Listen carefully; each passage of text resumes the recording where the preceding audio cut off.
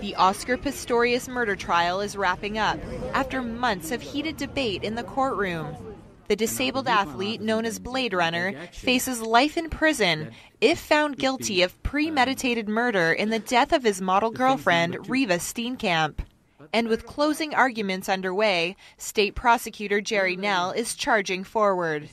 The court should have no difficulty in rejecting his core version of events, not only as not reasonably possibly true, but in essence as being absolutely devoid of any truth. Throughout the trial, Nel, known as the Pitbull, has portrayed Pistorius as a gun-obsessed hothead who shot his girlfriend through a locked toilet door.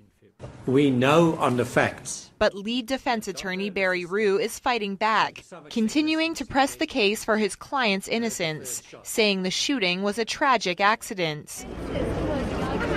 Closing arguments are expected to wrap up Friday.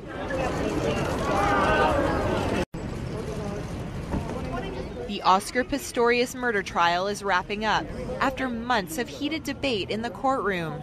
The disabled athlete, known as Blade Runner, faces life in prison if found guilty of premeditated murder in the death of his model girlfriend, Reeva Steenkamp.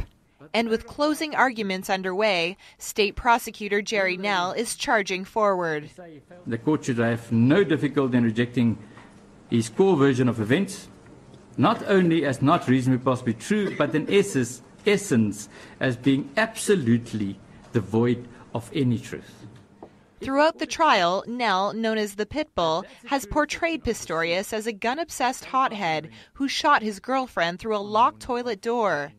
We know on the facts. But lead defense attorney Barry Rue is fighting back, continuing to press the case for his client's innocence, saying the shooting was a tragic accident.